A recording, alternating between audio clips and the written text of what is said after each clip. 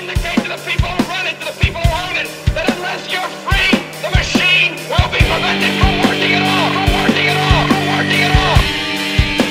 Don't lay down and die because a new world order, the business of the day for the elite when they're coming to take your freedoms away.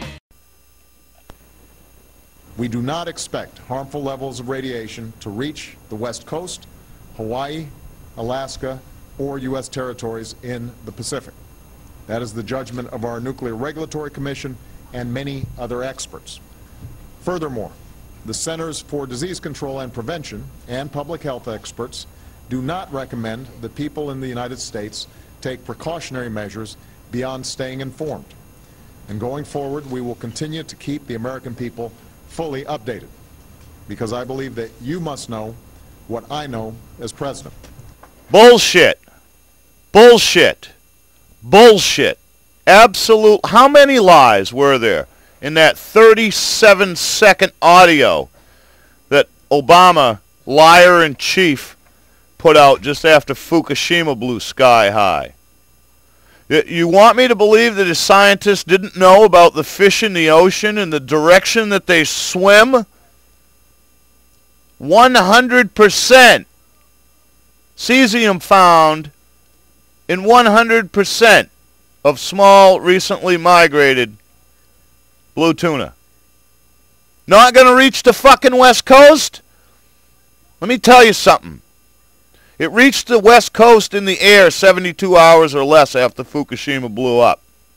It's been washing up in small little bits here and there ever since then. Dogs have died from eating sticks that lay on the beach in Oregon and in California.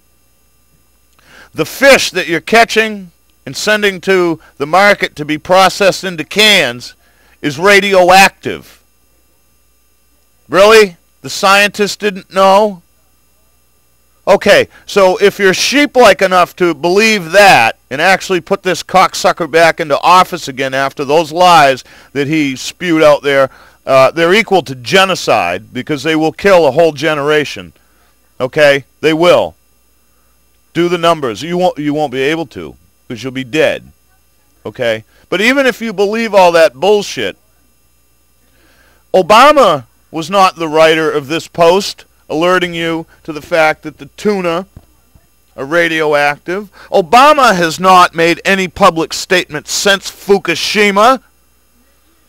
Your air, your groundwater, and now your food supply are radioactive. And contrary to popular belief, radiation is not good for you even in low levels. And another thing, not first of all, secondly, thirdly, fourthly, and so on, when you add low levels of radiation on top of low levels of radiation, you get more radiation at higher levels. It's ridiculous. If you actually want to take the time to inform yourself, the link to this post will be below.